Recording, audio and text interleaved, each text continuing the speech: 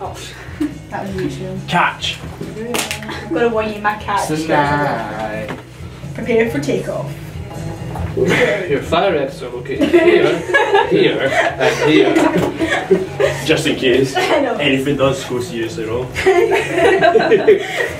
Wouldn't put it past us. If I accidentally say the F word again, my exit is that window. Welcome to everybody who's watching online on the Highlights Show. Our first guest today is Emma Gilmour. Hello. Emma is a runner for Victoria Park Athletic Club. She's competed in cross country and 1,500 and 3,000 metres. On track, she's been doing it for 8 years and doesn't look like slowing down anytime soon. Welcome to the show, Emma. Thank you for having me. And your sport is running. Best place to start is, how did you get into the sport? Well, it was in P6 it started. I've always been sporty growing up. My family, really sporty family. And I remember there was a letter given out for primary school's cross country in P6, and I decided to do it, and I just kind of loved it straight off the bat. And then I did a few of them, and then joined the athletics club that I'm part of at the end of P6, I'm pretty sure it was, and it's just kept going since then, yeah. So you run for Victoria Park Athletics Club. How's events been going this year? Okay, I mean, I've missed a few years because I've been injured and had exams and stuff. And this year I'm getting back into it. Track season was okay, but I do prefer cross country. The cross country so far is going well. I mean, we've only had 3 races so far, but yeah, so far so good. I'm getting back into it. Glad to hear. Your next event is the National Cross Country Relays on Saturday. How are you feeling heading into this event? I'm feeling okay. I mean, I'm now in the senior event because I'm under 20 because of my age, and at relays we were put with the seniors, so it was like everyone above under 17 upwards. I'm in the B team for the relay. Thank goodness I'm not in the A team because probably not go so well. But I'm looking forward to it. It's a good course. It's quite hilly, and I'm better in the hills, so yeah. Should be good fun. So for this kind of events, what would you say is your pre-run meal that you'd have before you? Digestive biscuits.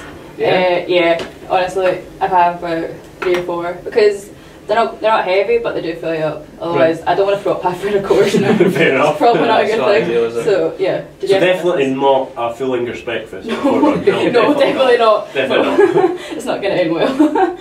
You run on both track and cross country. What's your favourite? Do you have a favourite? Cross country. Definitely. Track I find boring, just go round and round multiple times. I will do it for speed, and it's all it is ran during summer. There's road races, but I do cross country, like the mud and just the hills, and it's good fun, it's a laugh.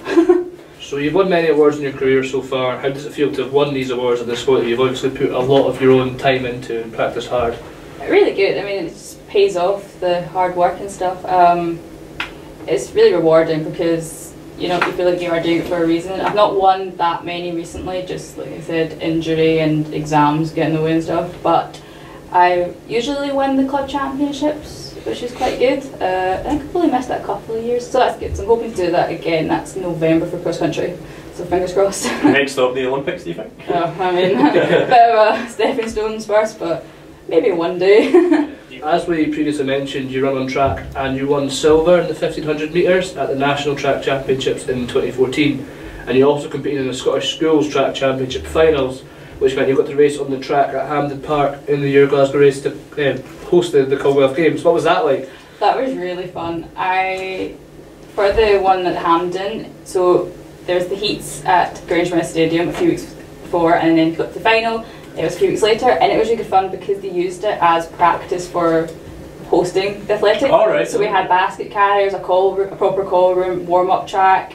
It was really fun. I gave like passes, so you couldn't get beyond certain points unless you had a pass. So it felt like you're really doing a part. it. It's like really, you were there at the games. Yeah. It was really good fun. I mean, I didn't do that well, but I got a new PB, so it was good. So you coach as well. Under 11s, you were saying before the show you coach. Would you encourage youngsters to get involved with the sport? Yeah, definitely. I mean, it's good fun. It's good for social as well if you're not really going to compete. It's good for fitness. It's really easy to do. You don't need much equipment. All you need is basically a vest and spikes we need to buy for obviously other stuff, but that's the 2 main things. And it's not that difficult to get into, to be honest. I mean, you only have to put one foot in front of the other very quickly, So I definitely encourage young ones to do it. It's good fun, and they seem to enjoy the ones that I take, which is good because we don't do proper training with them because they're still young, can't really compete. So it's more fun and games with athletics, and they seem to really like it. I hope they like it. Finally, what is your favourite thing about the sport? Probably I quite like having like friends for it, and it's good fun. I like the events because you get to meet other people through it, and sometimes some of the top Scottish athletes take part. I've met a few of the top ones. I've met Laura Muir, and I've met I think Ailey Doyle, the 400 metre hurdler. She was at cross country. She wasn't competing, but she was there, so I got to meet her. That was really good. Yeah, I like it. It's good fun, and it's a good way to keep fit. That's also my main thing as well. It's a good way to keep fit. Yeah. Great. Well, Emma, thank you very much for coming on the show. You're welcome. Thank you for having me. We're going to. There's been over 90 games so far this season, and still not one referee has went to a pitch side monitor. Do you think they need to start? They do have them. They do have them. Yeah. You wouldn't know because they never use them. Yeah. But they do have them. But the referees have been advised not to use them because of time worries. Well, you just see that games over in Italy have been going up to like 9 minutes of added time and stuff. But the MLS are using the pitch side VAR, and it's working perfectly. Exactly. The kind of thing you should have is like a little bit of tech maybe for a referee, like a phone to me, or a tablet. get like a little Something iPad or look something at, for them to carry around to just have The fourth official could hold an iPad. Or even the referee or a referee could have like a strapped iPad to his chest or something to just actually dropped it. Oh well, yeah, just dropped it in the middle of the attack. Sorry guys, just stick it in rice, it's fine. and I feel like even with monitors, all you need is like 2 or 3 looks, look at some different angles, make a decision. Not go off of. It's like it's like a telephone. It's going off of what somebody tells you. A lot of decisions in football are subjective as well. It's somebody one man's foul is not another man's foul. If you get me. So and it's up to the referee. Yeah. So I think the referee should be the person looking at it again. Yeah. So do you think it definitely should be there's somebody sitting in the booth going, look, we can't make a decision here, get over to that monitor as quickly as you can, look at 3 angles there, done. Yeah. I don't think they should say we can't make a decision. I think they should say something is wrong here, go and look at it and see what you're there on the pitch. Yeah, I mean still VAR doesn't make decisions. VAR tells you what they see, and you as a referee make a decision based on the audible description of the visual thing that you saw. They need to see it. They need to see it. You can't make a decision without seeing what's actually happening. No. Yeah. It's ridiculous. The thing is, people on about how it's the guys in the booth making a decision. You can't have that either because the referee has a feel for the game and they understand the way the game is going. So you may see a wild challenge, it would just be a yellow card with the way the game's went. Whereas if it's all just done by the people in the booth that aren't in the stadium, they haven't been speaking with the players, they might go red card. Yeah. And if the guy's like, oh, I'll just listen straight to them, red card, and there's been 3 other challenges that have been on the same level, but they've just been bookings or talking to us. Yeah, because like the booths they have as well, they're like miles away as well. They're in London. London. Yeah, I mean that is a common thing. I think for the VAR booths to be far away. Well, it's only in the finals, isn't it, that they're like right outside the stadium. They're in like a medium truck. The wee truck. Yeah. They had that in the World Cup though, I think in the World Cup there was a truck outside. Because it's really funny because referees get like dressed up in the referee outfit. Oh, I saw it. It was one of the World Cup, wasn't it? Imagine that, like get dressed for work to go and sit and look at a ball. Personally, I think VAR is used a lot better in the Champions League than the Premier League. Yes. Yeah, definitely. Yeah, definitely. That's a nice. Yeah. I think this new league will be good for Scottish football. I'll bring in a couple more. Personally, I don't agree with it. I don't think there's another demand for European competition. The Champions League's lost its name anyway at this point. The Europa League's a much better competition. No, it's not. Liverpool didn't win their league, so technically they shouldn't have even been in the competition. I mean, looks furious. It is furious, right? But you've got Man City won the league, therefore they are champions. Therefore they should play the Champions League. Yeah, even I'd rather they took the champions from every single league in the world, even Armenian to Spanish to Premier League, right? I'd rather they just took everyone because that actually puts the meaning back into the Champions League. Because the China's lost this meaning. It's fair enough. It's a fair enough point, but a bit worse when they get the Super League that they want. Exactly. I don't think it's not. There's a load to talk about in leagues, but personally, I think this new league will help Scottish football grow a bit more and bring a couple more European nights. It's just, but then again, how are they going to plan it? Are you going to get European nights? Because what the standard of the team is going to be? Exactly. Or you never know. Like, for example, could be for you. Maybe Hearts make you European nights back. Exactly.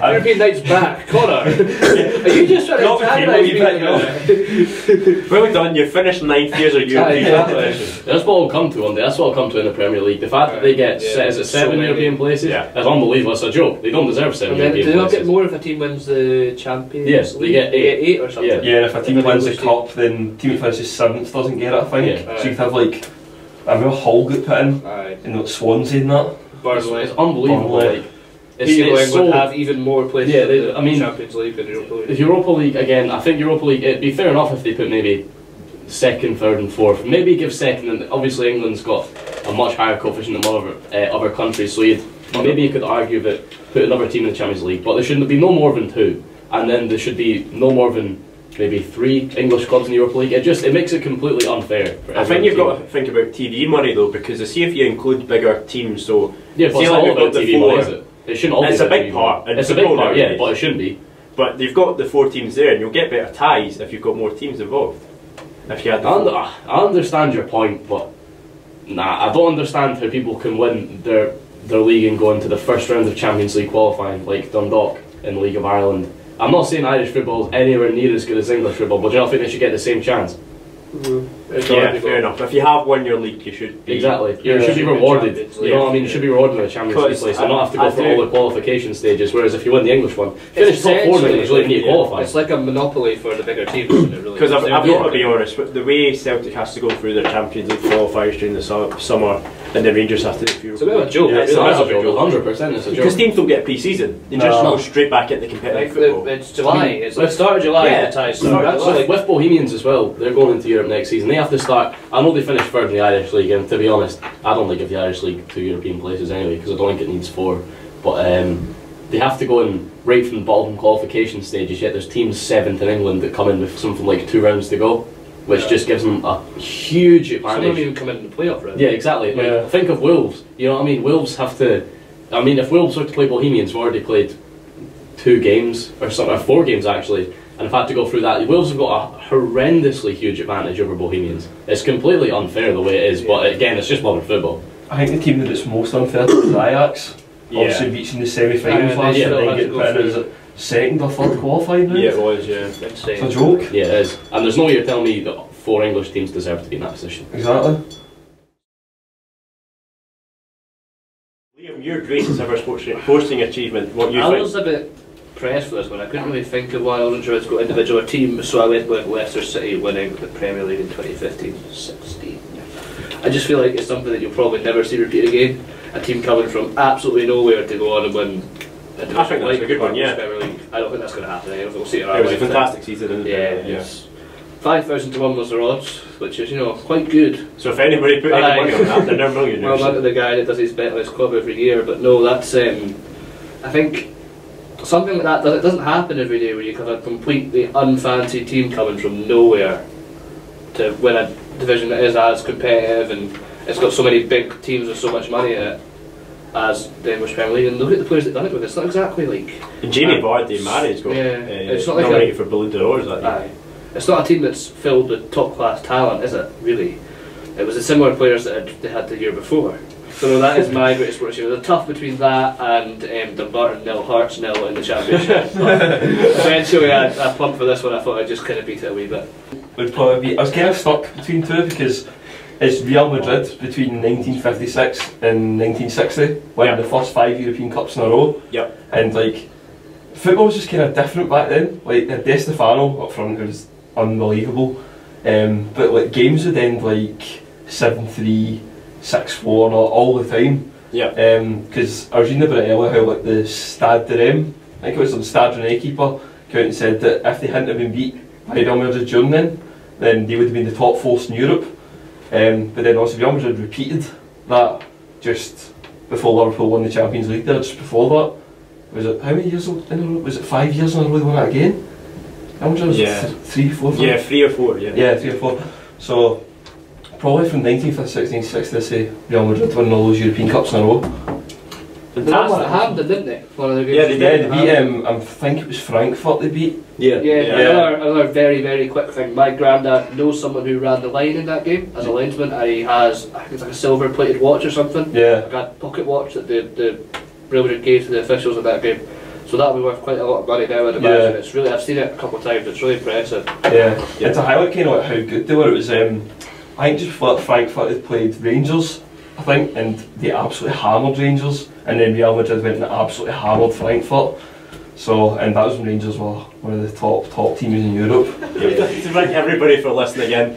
I hope the new format has been a bit better. Thank you to Emma Gilmour, who was our guest this week. And the camera, hello. And the camera, if you're watching on the podcast highlight show, thank you very much for watching. Listening to.